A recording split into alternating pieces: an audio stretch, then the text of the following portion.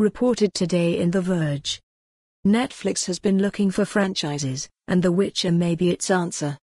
Netflix wants people to know The Witcher is just as big, if not bigger, than Disney's Mandalorian around the world.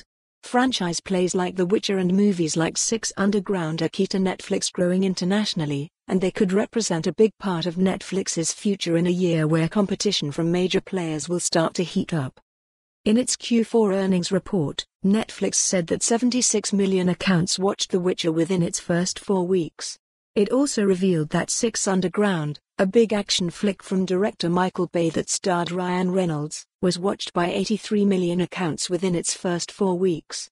If Netflix's numbers are to be taken as presented, Six Underground was a rousing success for one of Netflix's first big forays into franchise filmmaking. And The Witcher will likely have the biggest first season of a Netflix original series ever, according to the earnings report. Netflix's leaders have pushed back against concerns from investors that its series and movies, while plenty, can't compete with Disney or Warner Bros.' big franchises. Franchises are immensely valuable to studios, bringing back viewers again and again and growing their audience over time. But building franchises that lead to spin-offs and years of installments, think every extended universe, like Star Wars, DC, Lord of the Rings, and Marvel, takes time, and Netflix is still getting started. Netflix has had hits like Stranger Things and Black Mirror, but as international growth continues and amid incoming competition domestically from Disney, AT&T, and Comcast, franchises with global appeal will increase in importance.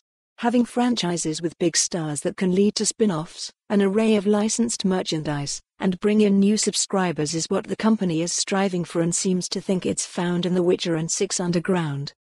There are reasons to be skeptical of Netflix's numbers. It only measures viewership of the first 2 minutes of a show or movie, less time than a typical trailer, so it's not clear exactly how many people finished either of these titles. And Netflix has yet to announce a sequel to Six Underground. The Witcher, meanwhile, has already been renewed for a second season.